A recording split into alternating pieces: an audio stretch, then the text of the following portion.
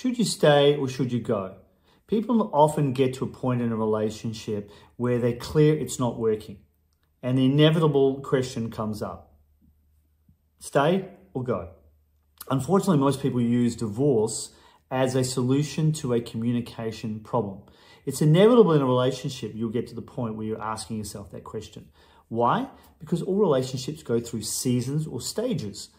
And you're going to get to a point where there's constant arguing, the relationship's not great, you don't have the skills to sort out those arguments in the communication.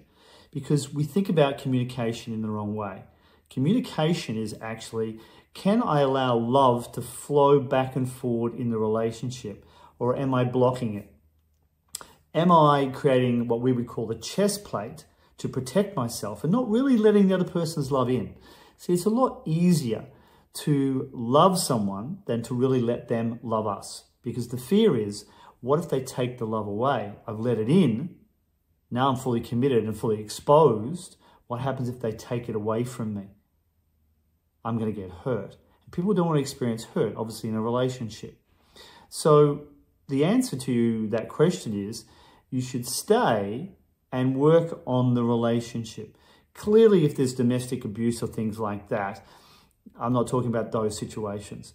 But if you're talking about a normal relationship where there are communication problems, where you're both feeling unloved, unsatisfied, unheard in the relationship, unsupported, then at that point, the solution is not to leave this person. The solution is to dig in and gain the skills necessary.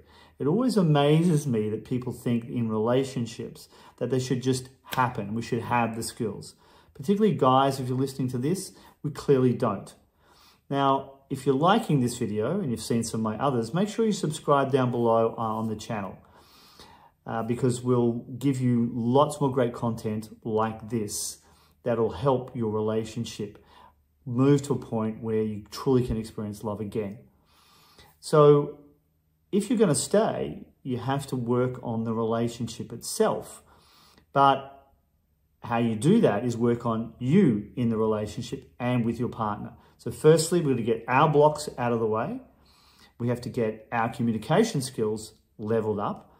And we then have to understand the differences between men and women inside a relationship. You know, men and women are very different because we are conditioned by our culture, by the things that we've experienced in life, to view each other as being the same. We're not the same. We're completely different as men and women. We have different ways of processing emotions, different ways of hearing and experiencing communication.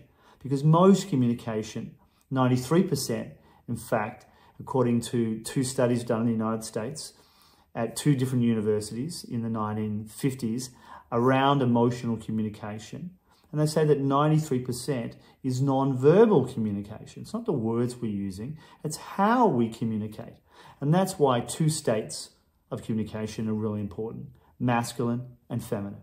A woman can be in a masculine state or a feminine state. A man can be in his feminine state or masculine state.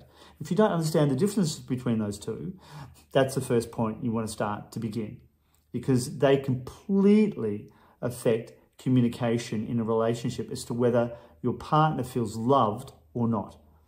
Now, I get many comments on social media going, well, we shouldn't have to rely on our partner to be happy. That's absolutely true. But the reality is our partner can make us feel happy or not happy, no matter how stable you are in yourself. If you're with someone who's not going well themselves, they can definitely make you feel unhappy in the relationship. And so it's not our responsibility to make our partner feel happy, but if we love them, surely we want them to feel happy, right?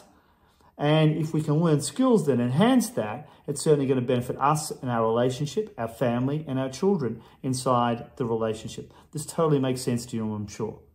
So how we do that is we run relationship events to enable change to occur in people instantly, in 3 days.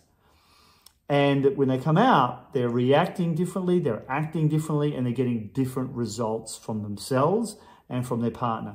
We run those events in the United States and across Australia. And so if you're interested in that, there's some links down below and also on our website that we would encourage you to go to find out more about the events. And make sure, as I said earlier, if you haven't subscribed, make sure you're subscribed as well to get our updated videos, because we really do want to assist you to find love in your relationships.